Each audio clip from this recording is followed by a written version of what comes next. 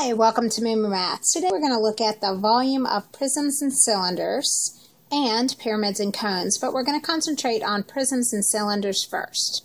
First, we're going to look at their characteristics. They all have different shapes of bases. So you may have a square pyramid and the pyramid comes straight up. You might have a circular one and it comes straight up, and that falls into the cylinder category. It might be a triangular base and it comes straight up, so that all the bases can be different. The shapes also are three-dimensional with a length, width, and a height.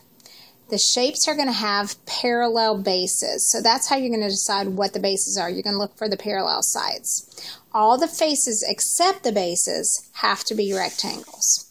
Okay, so here's our formula. The volume is equal to the base area times the height. Well, the base area is going to change based on the shape of the base.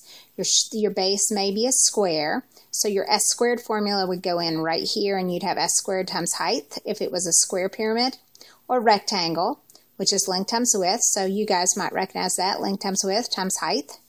A triangular prism, which would be 1/2 BH, which this is the base of the triangle, and then times the height. And then a circle, which is pi r squared, which is our cylinder, pi r squared times height.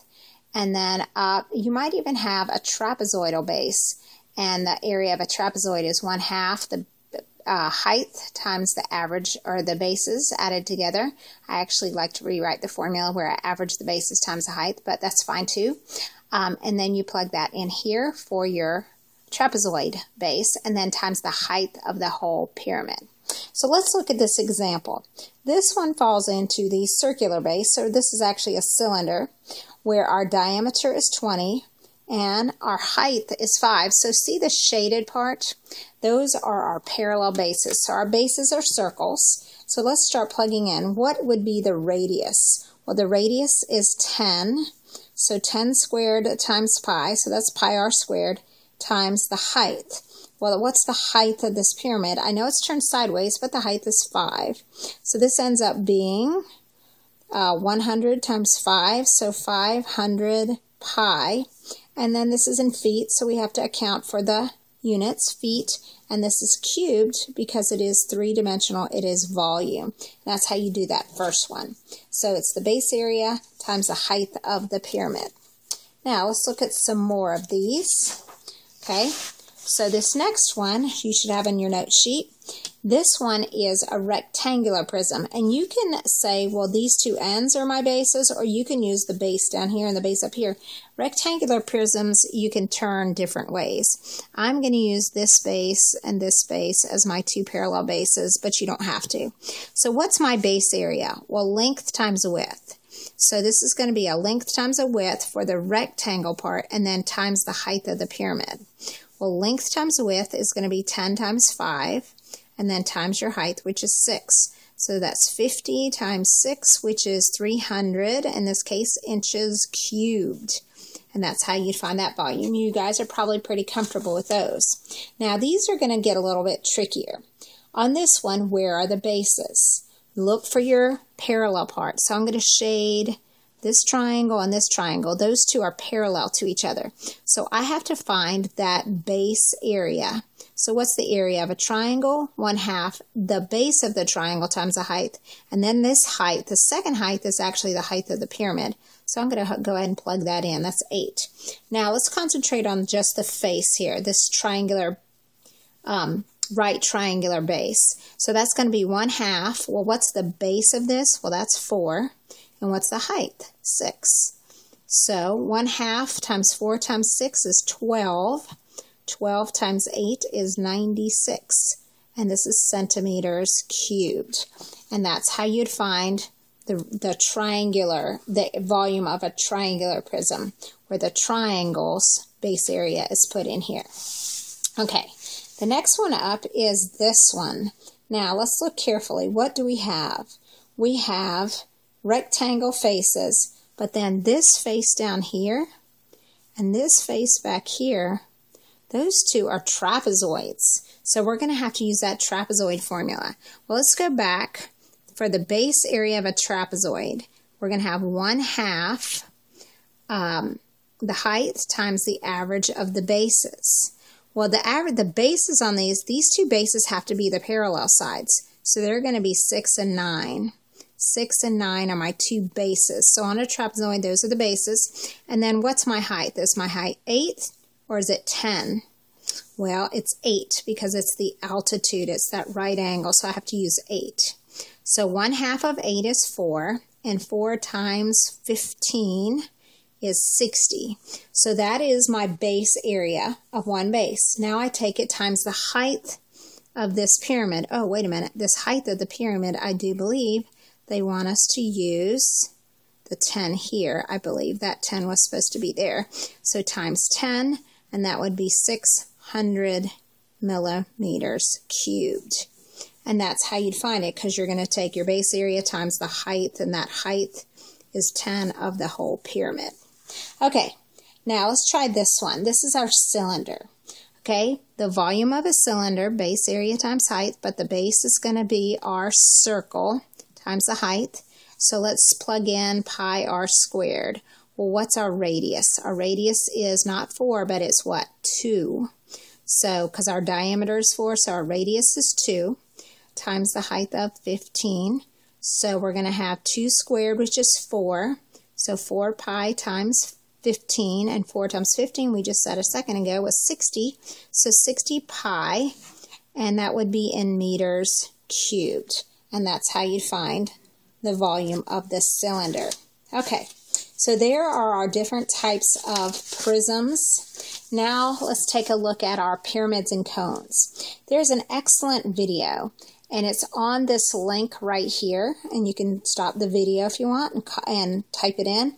But it's really good, and it shows you how to compare the volume of a prism to the volume of cones and pyramids. So if you get a chance, please take the time to go look at that. I think it really hits home the concept. Okay, so comparing the volume of a prism and a cylinder to a cone. The video shows you specifically, and I'll do a real brief overview. Basically, if you take a prism and you divide it into 3 parts, it's going to be the same volume of the cone that's inside. So to find the volume of a cone or a prism is just 1/3 the volume of the associated prism. Okay, so if you find the volume of the associated prism, just take 1/3 of it or divide it by 3, and you're going to have the volume of the cone or the pyramid. Okay, so that's where this formula comes from. It's base area times height, but then we have to take 1/3 of it. That's the volume of a pyramid. Again, your base area depends on what shape it is. Is it a square? Is it a circle? So is it a cone? Or is it just a triangle?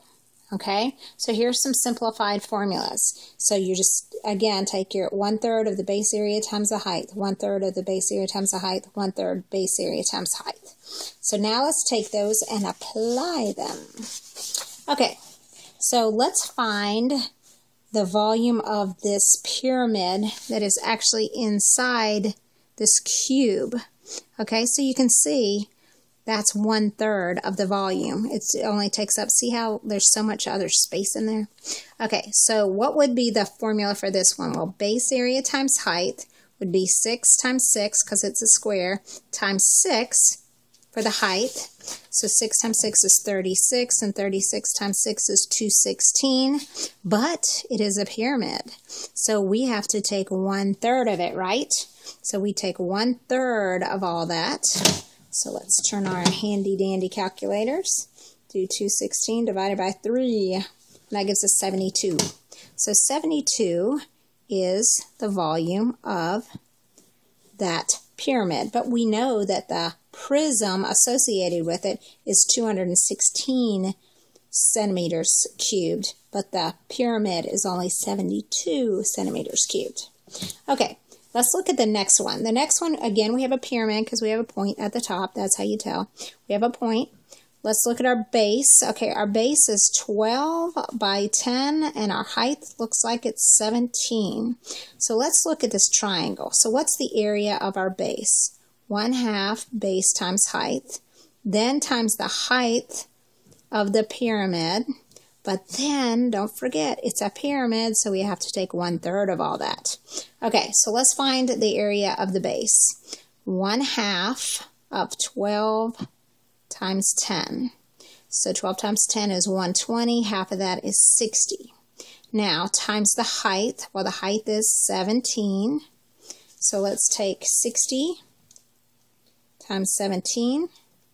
And that's going to give us 1,020. But it is a pyramid. So the last step, we're going to take 1/3 of it.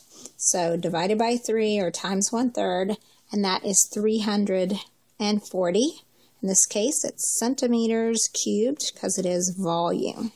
Okay, last one up here is our cone. Okay, our cone, let's write our formula, 1/3 base area times height, but we're going to replace the base area with a circle, which is pi r squared. Okay, so what's our radius? We don't have it, but we can figure it out. What do you see right here? A right triangle, right? So what side are we missing? We're missing this leg over here. So we're missing either an A or a B. So a squared plus b squared equals c squared. Now, you should recognize this one. This is one of our triples. So a squared plus 64 equals 100. And a squared equals 36. So a is 6. Yes, 6, 8, 10 is a multiple of the 3, 4, 5 triangle. So hopefully you recognize that. If you didn't, just work the Pythagorean theorem. Now let's plug that into the radius. So 1/3 pi times the radius, which we now know is 6 squared times the height. Okay, which is our height? I hope you're saying 8, because 8 is the altitude and that is the height. The height is always perpendicular to the base. So that's going to give us 36 pi times 8. And I'm going to go ahead and divide by 3 first. So it's going to give me 12, and 12 times 8 is 96 pi. And this is in meters cubed. And there we go. That's how to find the volume of that cone. Okay, that is all I have for today. So go and work on your prisms, which are 2 parallel bases, right? 2 parallel bases. Kind of fun to practice drawing those too if you want to practice drawing them. Or pyramids and cones. That's the ones with the points at the top.